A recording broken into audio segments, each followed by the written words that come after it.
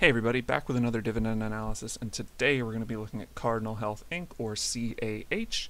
We're going to be looking at Cardinal because last week they reported earnings that weren't particularly good, and their stock price tanked, forcing the dividend yield up. So we're going to see if we can take advantage of this, if there's a dividend opportunity here, or if it's something to avoid. Let's start by looking at the yield, which is currently sitting at 3.8%. For a pharmaceutical slash healthcare slash health company, that's pretty good, pretty average for them. A lot of them tend to have higher dividends, your Pfizer's, your AbbVie, stuff like that. Compared to the wide market, you're doing about twice as well. The S&P usually yields right now about 2%, so you're doing about twice that. So the yield's quite nice, actually. If we go back through the dividend history, we can see that about 8 years ago we were getting 30 cents a share, and we are currently getting 49 cents a share. Some nice growth there, but it should be noted that over the last 4 years, the growth has slowed significantly in the dividend. As we can see, we had jumps of 4 cents, 4 cents, 6 cents, 2 cents. Now we're getting less than really we're getting a half-cent increase per year. So the dividend appreciation has definitely been slowing recently. That's something that you should be concerned about if you're looking for dividend appreciation. And when you look at the company as a whole, if they don't think they can raise their dividend by very much after they've done so in the past, that might mean something about the business and where they see it going forward in terms of cash flow and the ability to pay a dividend. So just keep that in mind. Next, let's head over to the metrics. We can see that last year they paid just under $600 million in dividends. We'll see if that's supported once we go to the free cash flow. Over the trailing 12 months, they did just about $1.6 billion in free cash flow. If we divide that by our dividends paid, we can see that their payout ratio of free cash flow was 36%, well within our ideal range of 50%. That means that they could essentially half their cash flow or double their dividend, and they would still have a buffer to pay it. Nothing to worry about here. The only issue is that their cash flow has been very spotty over the recent past. We can see going back even 10 years, we had 1.7 billion, which we're below right now. However, it also dipped to 1.3. It was at 1.59 a couple years ago. So it's been very spotty. I'd really want to see this kind of normalize, even if it's just around this mark of about 1.5 to 1.75 billion. I don't want to see it go up to 3 billion, drop down to 1 billion, go back up to 2, drop back down to 1. It becomes very hard to gauge where the company can go with the dividend. So we really want to see that normalize over the short term and into the long term. But currently they do have more than enough free cash on hand to pay off that dividend. Next, let's go take a peek at the income statement. Again, we'll look at the trailing 12 months.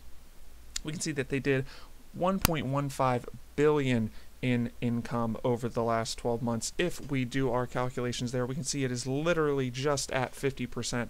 So they are paying out half of their income as dividends. That is right at the ideal range for us. We'd like to see it below 50% at best, but just at 50%, I'd call that ideal as well.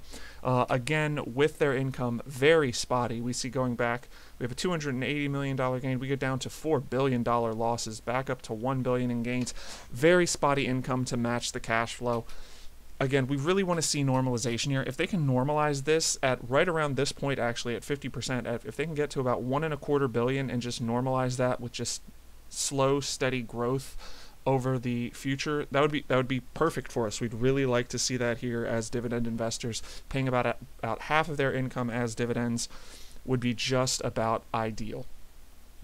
Next, how are they doing this? How are they making this money? What do they do? Cardinal Health sells medical products, they distribute pharmaceuticals, and they manufacture some medical devices. So they are essentially a healthcare company. They sell drugs, they sell devices that are used in medicine, so on and so forth. Their last quarter was the issue for the stock drop and the dividend increase. I won't go over everything, but just as a quick review, their profit was down while their revenue was up. This could mean a few things. Inflation definitely plays a role in this, no matter what the experts tell you. When this happens, there is an inflation issue when it's happening with so many companies over the wide market.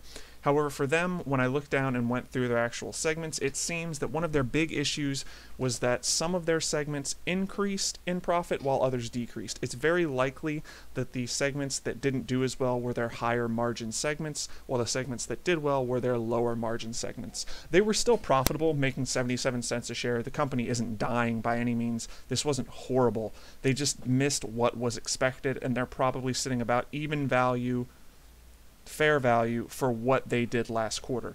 Of course, as an investor, you have to look towards the future. Will this continue? Will they go back to where they were a few quarters ago?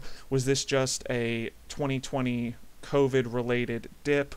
What's going on? You really have to do your homework here. You have to make some predictions based on the info you have. That's really going to be up to you because we can't see the future. I'd really be looking at the next 2 quarters as the big ones. I'd like to see increases over where it was. If they keep lagging, that might prove a big issue and we might drop back down to these years where they're losing money. But that's probably unlikely considering how the healthcare industry is booming right now. So just look over the next 2 quarters, see if that cash flow and that income starts to increase and starts to normalize around those numbers I was telling you. If so, you're looking at what is probably fine. If you're already in this as an income/dividend investment, I wouldn't be really scared about this 1 quarter. I'd be looking forward to the next 2 to 3 quarters. That's where I'd really start to analyze what's going on and seeing if I want to get in or add to a position. In that, I really don't know if adding this to a portfolio right now would be great, just because we don't know what the next quarter is going to hold, if this was a blip or not. But if you do, who is this for? Is this an income play? Is this a dividend appreciation play? Does it belong in a dividend portfolio at all? From the appreciation side, as we can see, this has been slowing in the last few years. Probably not. You're not going to see a lot of appreciation. I would guess they're probably going to keep these half-cent increases going for the foreseeable future, as they've been going on for 3 years now. So if you're a dividend appreciation investor, this probably isn't something for you. There are better plays out there. If you're an income investor, this is a decent yield for a healthcare stock, just under 4%. If you don't want to be like everyone and have an AbbVie or a Pfizer, this might be something you could do. I definitely, again, look deeper into it, see what you think the next few quarters, next few years are going to hold. If you come to a conclusion that this is a good buy, this was just a blip, this might have a place in an income portfolio as a healthcare part of that portfolio. You might combine this with another healthcare company like a Pfizer or an AbbVie to spread out your risk. You might just use this as, you've got about a 4% yield to balance out some of your higher, more risky plays.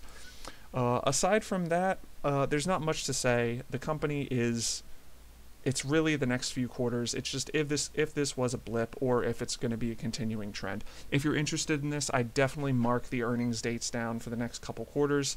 If those earnings go in line with what you're looking for, then it's probably a good play. If not, it's not the end of the world. You don't have to own this stock. I hope that helps, and thanks for watching.